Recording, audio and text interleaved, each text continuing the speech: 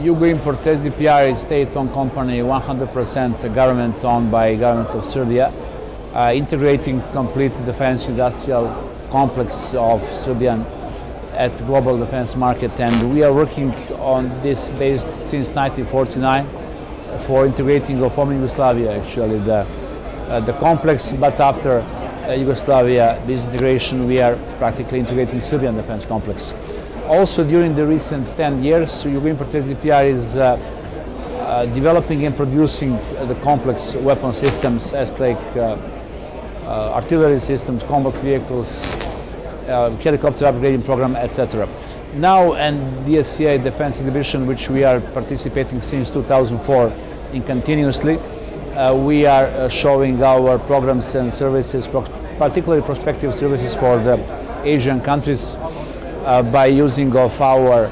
the video presentations, posters, and also the live exhibits. We can start with our missile systems, anti-tank missile systems, and also the anti-tank, the rockets, and remotely controlled rocket systems, anti-tank, anti-bunker. As you can see here, the Bumblebee is representing the second class generation of semi-automatic command of line of sight anti-tank missile system, short range, with many very important features for modern battlefield, as like first of all the launching of confining space ability and